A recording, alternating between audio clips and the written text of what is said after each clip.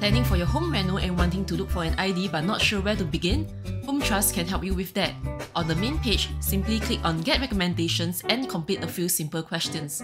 Firstly, select a theme you are going for and some of the key design features you are interested to include in your new home. Next, submit details like the floor area and your budget. Finally, complete your contact information. Home Trust will matchmake you with 3 to 5 shortlisted IDs based on your preferences and requirements. It's that simple. Visit hometrust.sg now.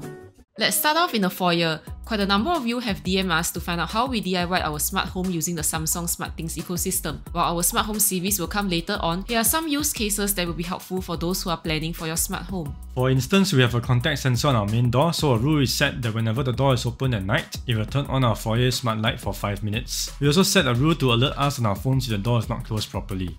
Our foyer niche has a smart LED strip from ProLink, which is programmed to turn on for 1 minute. Should motion be detected by a motion sensor. Our Google Nest Hub is here as well. We don't really physically control it often.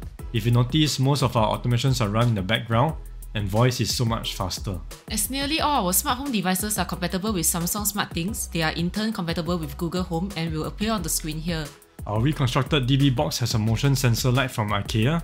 This is the Stoita, and unlike the Northfly as seen in our previous episode, the Stoita is battery powered, so it's suitable for those with second thoughts, as you don't need to cater a socket for it. Our carpenter was kind enough to maximize shelving for us using extra wood planks. Storage space is really important to reduce clutter from sight. Below the niche, our original idea was to house our shoes here, and to reduce mold growth, we even catered for a grommet so that our electrical dehumidifier rod can be stationed right at the bottom. In the end, we decided to place all our doggos, equipment and supplies here instead and kept our shoes outside. And this is Nori.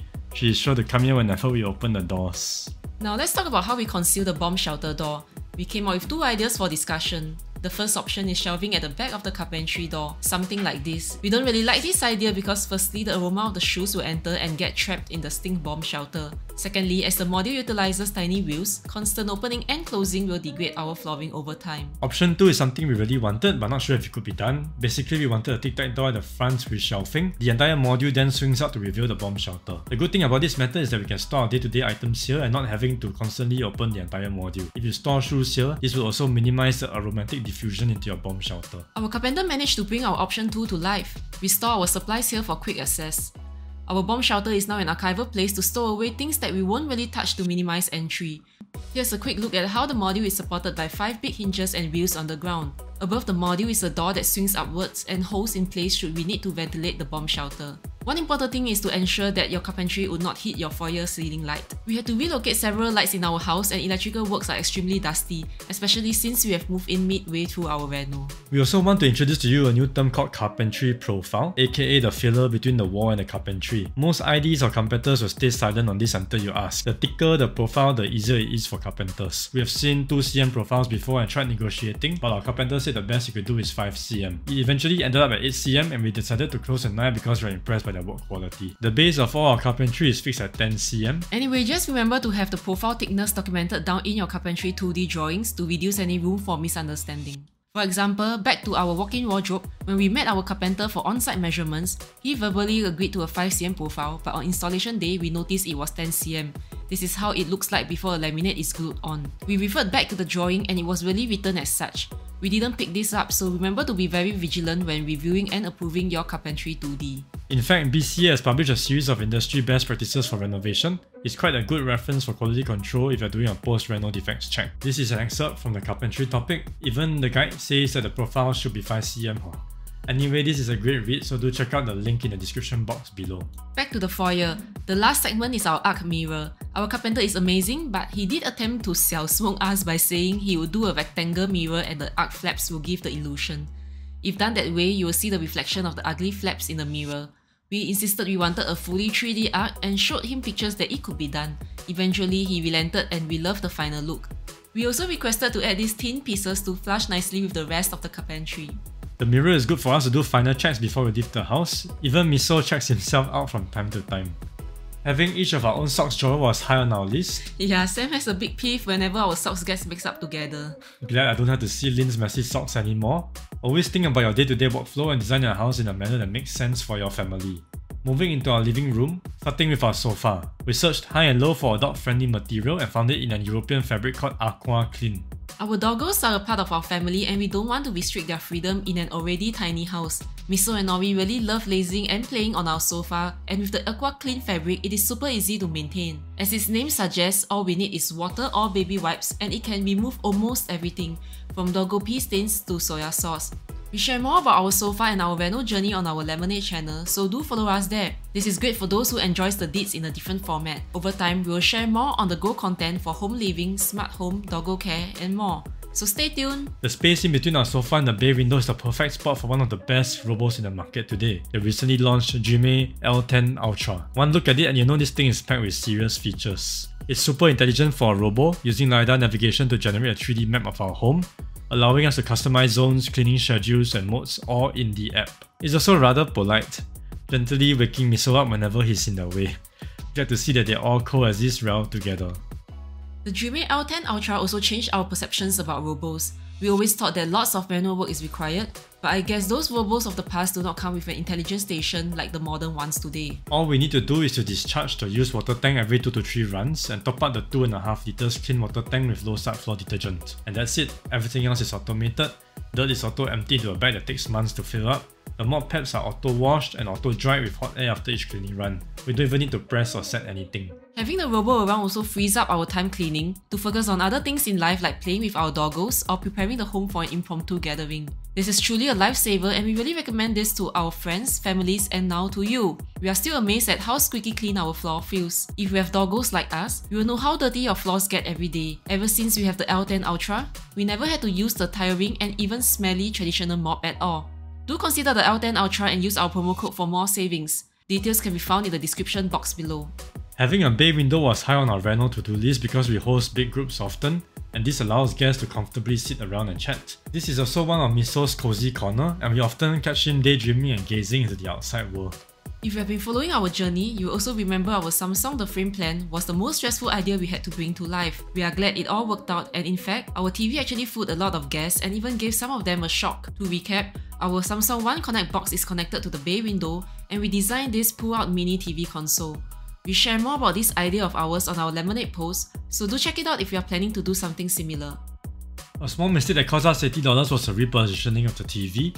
We were asked by both the Plaza Sale team and the TV installers if we wanted the TV to be mounted in the middle on the wall or middle from the bay window, and we chose the wall.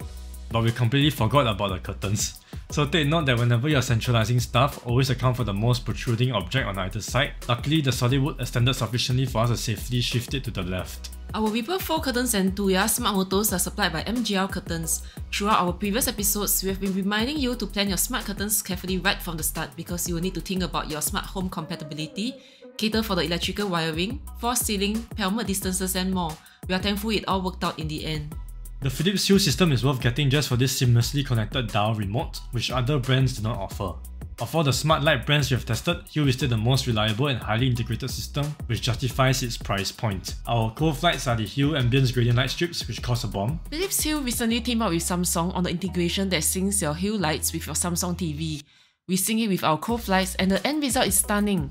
Here's a plug for Disney Plus Andor, quite possibly the best Star Wars series yet. The sync really gives us a more immersive visual experience. We didn't get the Hue downlights because those are ridiculously expensive, so we found an alternative cheaper brand called Kaleidopo, which connects to the Hue system too, which means the colours can all sync up from the living room to the dining room, and our pendant lights with the Hue E27 bulbs. The Panasonic 24K aircon unit is located here and serving both the living and dining areas well. And now this is something we are super proud of, our self-designed curved dining banquette. We fought long and hard to get this curved banquette right from day one. We weren't given the assurance that it could really be done, and there were not many examples online to illustrate what we had in mind. Even during on-site measurement with our ID and carpenter, they said this was the best they could do. Our gripe with this is the fact that the person sitting in the middle wouldn't feel comfortable because there's no proper back support with this right-angled backing. What we really wanted is a smooth, wide, curved backing and maximized storage. This is more aesthetically pleasing and will also allow for more display space at the corner. Finally, our carpenter agreed that this could be done, and even then we were still rather unconvinced that it could bring our vision to life. Thankfully, it all worked out. Our carpenter really is the MVP of all the vendors our ID used and the saving grace of our entire reno journey. We eliminated all dead space in the sitting area, so storage is aplenty and maximized to the right-angled corner.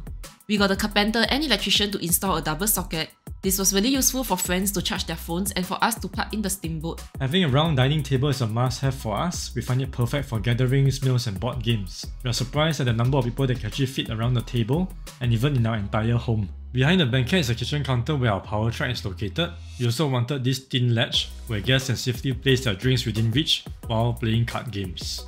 This curved corner is one of the very few display spaces we have catered to collect dust in our home. Haven't really thought about how to design this corner, but for now we have a usual vase with pretentious dried pampas looking stuff. The wood design doors and door frames gave a lot of homeowners in our estate a headache. Firstly, those who opted out of the doors were still given the frames, so they had to buy them from homeowners who don't want them.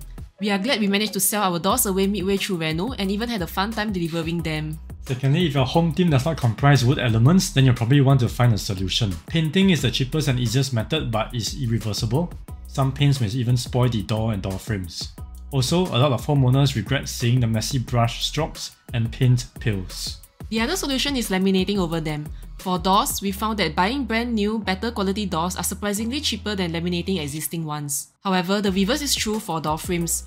Laminating door frames is cheaper than the total cost associated with dismantling, making good existing door frames, and buying new ones. We replaced our doors and found an answer for our door frames in the 3M Di-Noc. We were reading the product specs and were impressed by the resistance to heat, moisture, stain and chemicals, and ease of maintenance. Justech is the authorized distributor and applicator of the 3M Di-Noc.